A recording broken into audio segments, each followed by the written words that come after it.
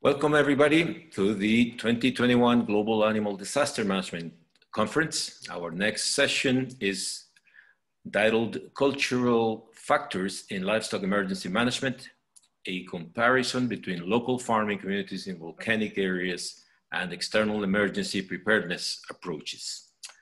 This is going to be presented by Dr. Marjan Linneman from Diversity Focus in cooperation with Engineer Eva Jordans and Dr. Katinka de Ballon. This session is proudly sponsored by the Public Safety Institute. It's a privilege to have Dr. Linneman present today. Her bio and abstracts are really interesting, and they are available to read from our website under speakers. Before we start, some basic housekeeping. The Zoom chat feature has been disabled, so if you want to pose questions, please use the questions and answers feature, and we will do our best to answer at the end. We encourage you to use the hashtag GADMConf on Twitter and social media. Short evaluation will be available when you exit this session.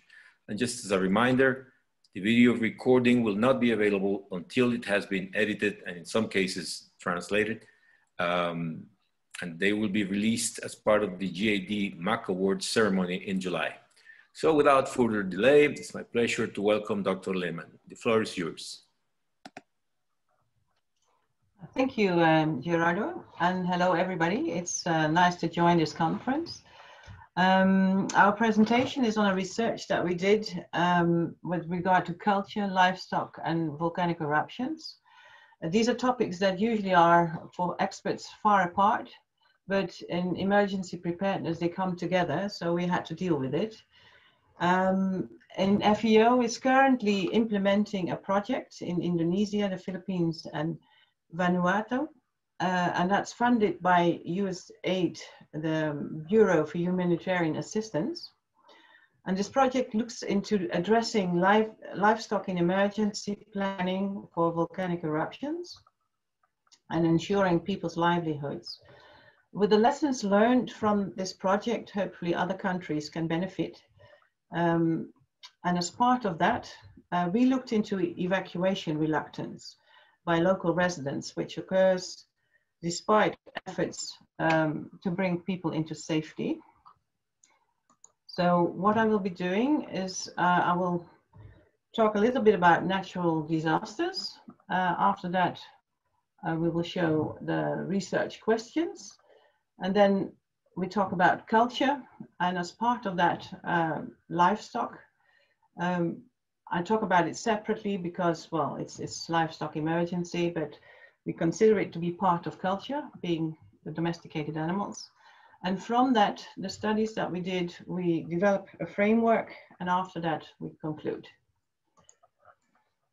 I've put up 4 pictures here. There could have been more because there are more types of disasters.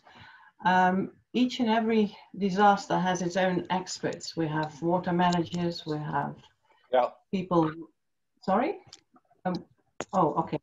We have people dealing with climate or volcanoes, and they have all their expertise. But with disasters, it actually matters what type of disaster you have and the onset, whether it's slow or fast, or the duration is long or short, or the scale is wide or not so wide.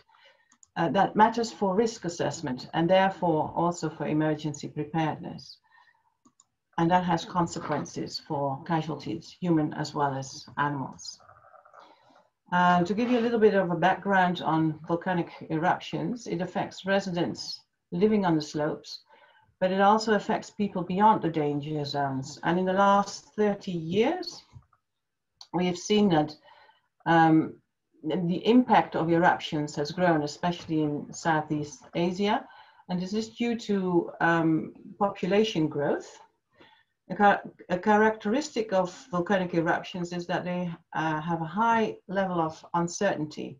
Well, one doesn't know whether it will erupt or how severe the eruption will be, whether the wind will be towards the village or away from a village.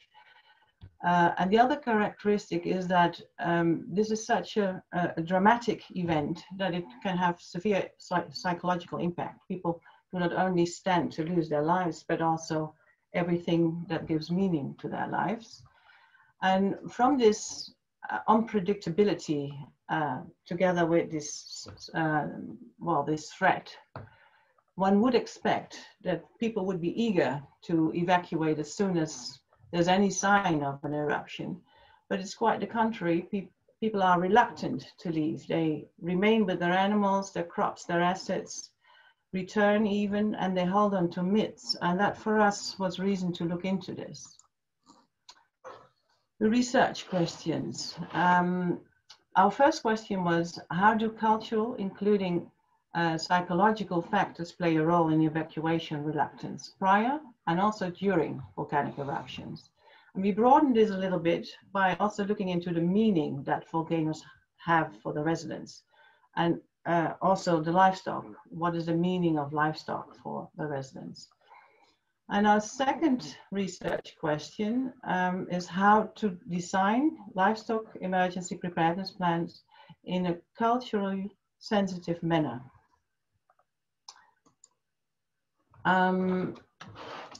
If you're not working with volcanic eruptions, it's easy to overlook how many there really are.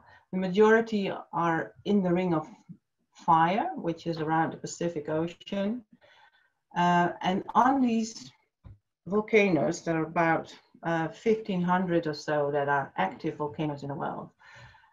There are several villages, and all these villages, they have their own cultures. It's undoable to look into each and every culture and all its variety, especially, volcanic cultures usually are very rich and diverse. So we had to go by another approach, and we are seeking to look underneath the culture. And then we had to start with defining culture, but culture, well, most of us, we know what culture is, but we find it very hard to determine what it is or to define what it is. And that's because it's a phenomenon like justice or love or leadership. It's not something, it's not a thing, it's a phenomenon. And then you easily end up in philosophy, but that's not what we're going to do tonight. The way we approached it is people are born into a culture, like you're born into a language.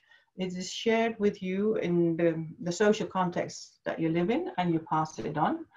But it's not restricted to the family or the communities. It also happens in school, in university, in the jobs you work, the organization. And this social context has an environment, a natural environment. And from that environment, people must make a livelihood, and they must protect themselves from danger. And whether this is a natural environment or a city environment, this is what is constantly driving the values and the strategies that communities have. And communities that have lived in a volcano environment and lived through a disaster will have developed coping mechanisms. And they must have given meaning to their environment and what the volcano meant. They have developed values. And that has resulted in very, very rich cultures. I don't think I'm the person to tell all the stories and myths and legends that came from this. But in the top right, we see people involved in a ceremony related to Mount Merapi. On the bottom, we see animal sacrifice, Mount Bromo. And to the left, the two circles on the boat is a story, a legend that is actually only 35 years old, relating to a canoe that was spotted, a phantom canoe, which became a story and then became a myth. Then we have Pele from Hawaii, and we have Maria, because in Catholic countries with volcanoes, often processions are held to ask for protection.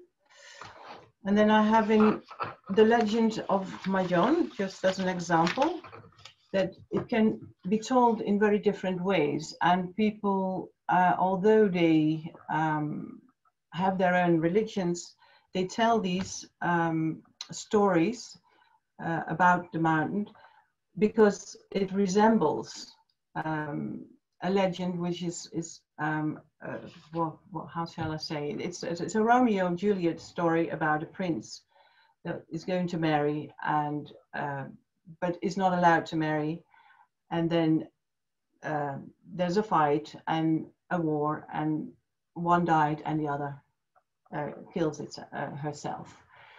And once when Mahjong then erupts, people see this story happening again between love and war. To move on, let me see.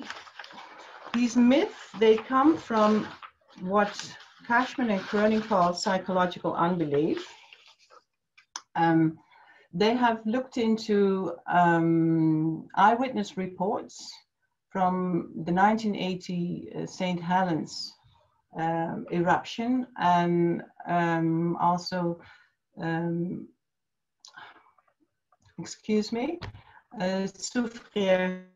in 1997. And what they saw is that people could not really tell what they had seen, because a mountain that explodes more or less is not something that we have words for. So they would then explain what they saw in terms that are metaphorical or supernatural. And when a story is still young, there are also the features like the grass was black, or it was like there was snow coming from the air, which was black. All these analogies are told, but when the story grows older, then those features fade, and the supernatural and the more higher power responsibilities, they become stronger. And that's how a myth comes into being. Chester and Duncan also looked at stories or reports on reports, and they saw that of 51 of the reports that they went through, that 35 had deistic responses, and usually a mix of them, syncretic, so between monotheism, polytheism, or anitism, and even humanism. And in polytheism, we don't, in the stories of monotheism, we don't see like kings or spirits, but we see protection. And there is protection, like with Maria that I just mentioned. And when we look at animistic religions, then we don't see kings and courts, but we see ancestors and local features. And the mix of those, they come from layers, from all the layers of culture. So, okay. Herewith we answer our first research question, which is there are indeed psychological and cultural factors, and we see them in 5 categories: religious beliefs, relying on traditional coping systems, mistrust of outsiders, compromised resilience, which means livelihood problems, or for instance, infrastructures that are no longer there, economic markets that have collapsed. And also a phenomenon which is called perceived immunity. That's a false sense of safety. In the face of danger, people still feel safe because they have been living in that situation for so long. As I said, livestock also is given meaning. It can be a food item, it can be economic, it serves economic goals. It can also be social. That means that it enhances social status or reinforces social relations. And abstractive means that it has, it gets a symbolic meaning. This can be cultural or religious. And affectionate is just love for a particular animal or a species. And we see these more prevalent in certain production systems. And the replaceability, which means that an animal can be, if it's just food, it can be replaced by other food. But it becomes harder to replace the animal if it becomes more unique and has specific qualities. Then it becomes irreplaceable. And in term for social meaning, then if the quantity matters, the gifts that have to be exchanged, then it should not take long for the replacement, otherwise it's also disturbing. For the abstracted role and the affectionate role, the loss of the animal can become more traumatic because it really has a psychological impact. And we see this not only for farmers. I mean, this was meant for farmers, but we see also people in government often give economic value to animals. The public more and more gives an abstracted or affectionate role to animals, and that changes how we look at these, well, evacuation or slaughtering, etc. Now we've come to working towards our framework, working with communities in a participatory, intercultural way has advantages. And then we first start with looking at, because we as experts, we also have culture. And our culture, we are trained to look at situations in terms of problems, and then we're trained to analyze them or solve them. And with that, we easily overlook people. If we put on a cultural lens, then we look at the whole context rather more than just a problem. And that includes people. And if we want to be people-oriented, then we have to also distinguish between, for instance, men, women, disabled, poor, because they're differently affected by disasters. So working together and with community in disaster management, it is a challenge, but it's necessary. To point out the differences that we also have about emergency preparedness, to start with the right column, the purple and gray. As experts, we often tend to save as many lives as possible. That's our aim. Whereas farming communities can be more worried about livelihoods or keeping livestock. They do the trade-off between risk and livelihood. And as experts, we usually focus on just doing the risk. And so then you have a different goal. Working together with a different goal is difficult. So you have to attune together. Then also that implies that we also have different methods to look at emergency preparedness. From science, we have a tendency to deal with uncertainty, to inform ourselves, to generate knowledge, and then it becomes a risk. And then we can deal with risk. We can calculate it, we can model it, we can anticipate it. Whereas in local communities, this is not available, and they work more towards avoiding uncertainty. And they lean on beliefs that they have, all the information by oral tradition, and then they accept. Well, I can't say they accept, no, I shouldn't say that. But from that, there's also a difference in how we communicate about emergency and risk. As experts, we have a concentrated view on knowledge, on managing. So we have a tendency to concentrate all the information, and from that center, we give it away to, well, we spread it again. So it's a top-down approach. Whereas in villages, these lines of communication are much more varied and like shadow networks. We had a look at a few studies, and from those studies we learned how these communication structures work and what they're based on. And then we see that scientists generate the knowledge and they communicate to government. Government have their own interpretation and also interests and policies about it, and they officially communicate that in the direction of the diverse communities. what then happens is that these communities, they also have their own communication within the community and around the community. And it depends a little bit on how much they trust the government and how much they trust their own information and rumors and what have you, whether they trust the official information and do the right thing, or they just distrust the official communication and do something else. What's remarkable is that the scientists and the local communities, they do not really have a channel for communication. Then an example from Ecuador, where this trust and communication was restored. And it had been a long time since before 1999. It was a long time that they had an eruption, and then they weren't very well prepared, and it ended up in a chaotic forced evacuation, and that caused a lot of distrust in authorities as well as scientists.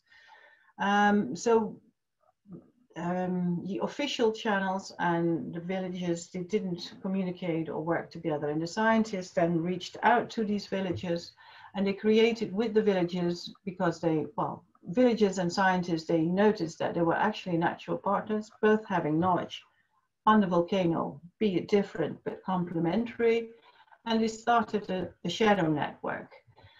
They developed a common vocabulary, and in that way they established a link between the formal, more state-oriented, or state-derived communication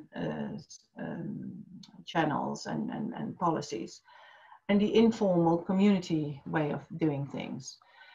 Then the stream of information wasn't just top-down, but also bottom-up, which inspired the government to decentralize their mitigation centers closer to the villages, and it became people-centered, and the people,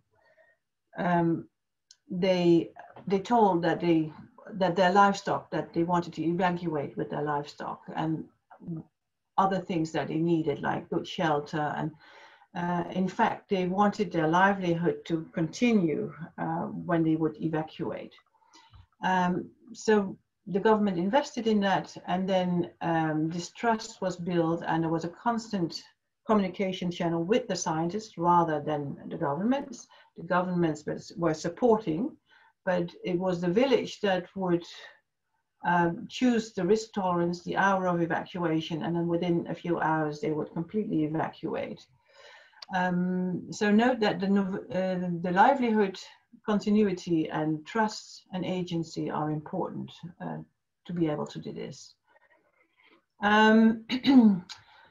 Here we look at a village level emergency plan. It is adapted from Donovan on a research that she did with in 2 villages on Mount Merapi.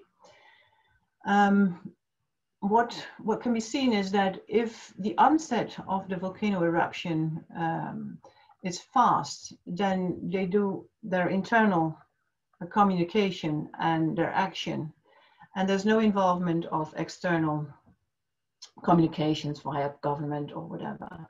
In yellow, I've made the chances for the villages to hear outside information are in yellow.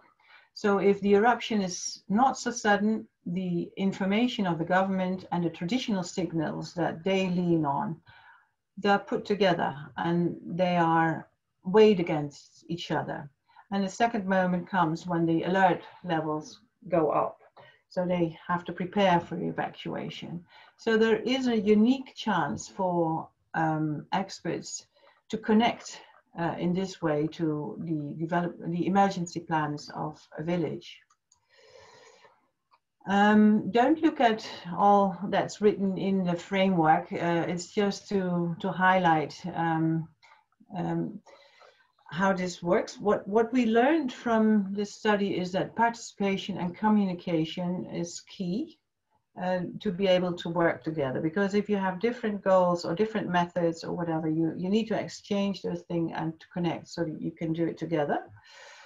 The other thing that was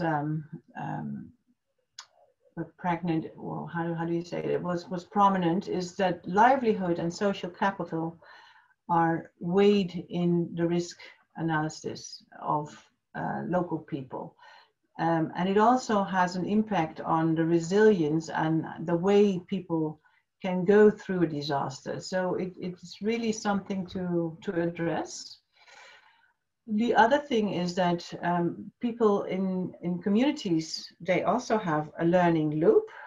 And in this work together, you should also have that. So what is learned after an eruption should feed into the new preparation. And in blue, I've put the priorities for assistance because a community needs outside assistance with shelters, with strengthening livelihoods, and with communication channels. So there's still a lot of work to be done for experts. It's not completely a self-evacuation.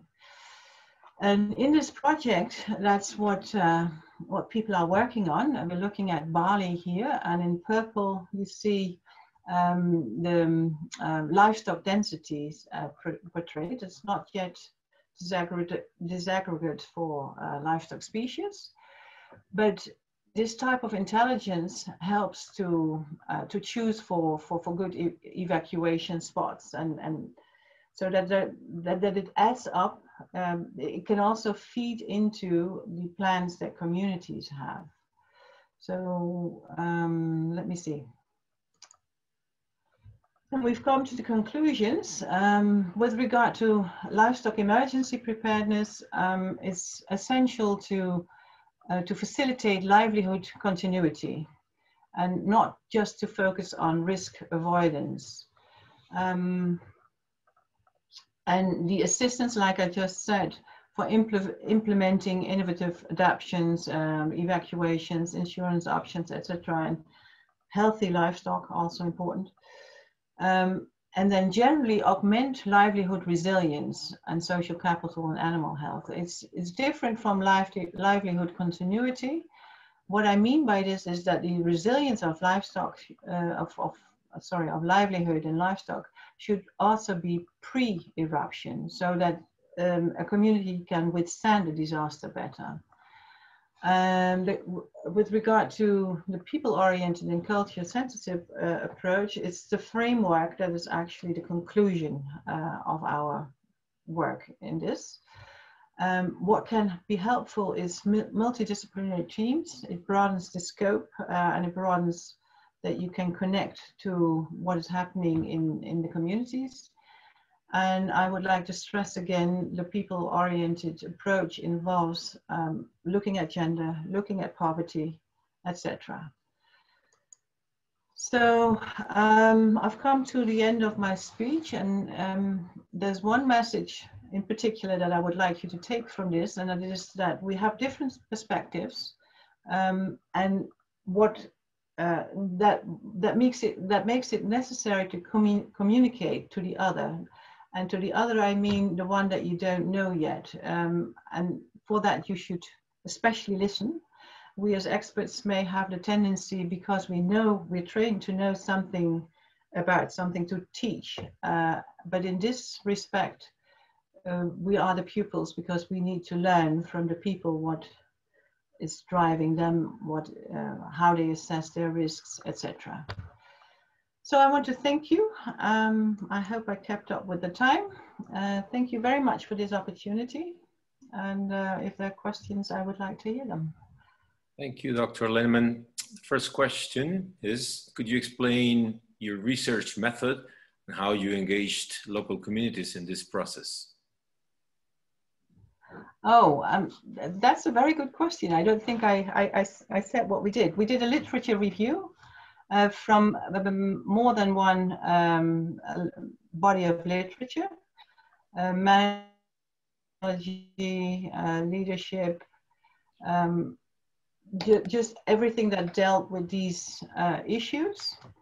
And we took case studies of studies that were particularly geared toward emergency response. So it's literature that we did, and we analyzed them, and we analyzed them again, and then we came to this framework. So that's how we did it. We were not in the villages. The researchers that we studied, or the work that we studied, those people had been studying in the villages. So this could be seen as a meta-research, a meta-analysis. Does that answer the question? There is another one, so let's go with the next. Okay. There is a comment that says many applications to us in the US and California, where we have big cultural divides.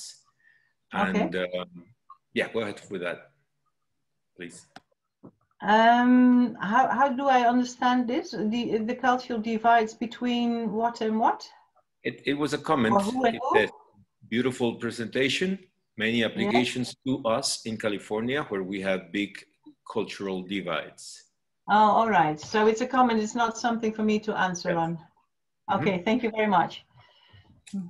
And the next question is, how do you plan to proceed with the framework to apply it on the ground?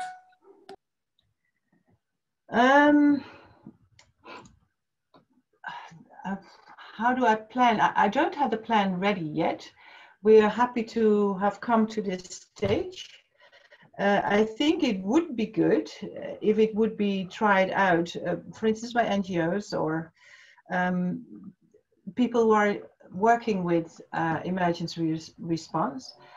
And maybe what I didn't say is, or forgot to tell, is that we think that emergency response starts with the people, and the people involved on the agenda. Livestock is important to evacuate, or other things that they might choose.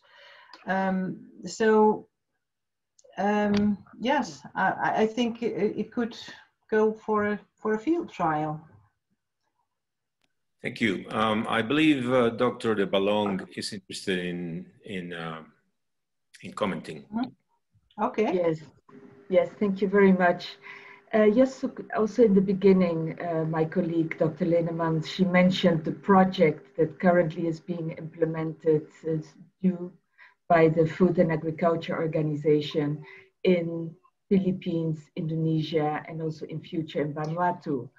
And part of it is also a case study at the different volcanoes that have been selected to be studied more in depth. And this is Merapi and Agung in Indonesia, and Mount Tal and Mayon in the Philippines. And here actually communication with the different villages will be conducted. This is part of the project, but clearly with COVID-19, this has been delayed. But currently the plans for field work are being prepared. So clearly this framework will be very helpful to take it into consideration when we're doing these studies on the ground. Thank you very much.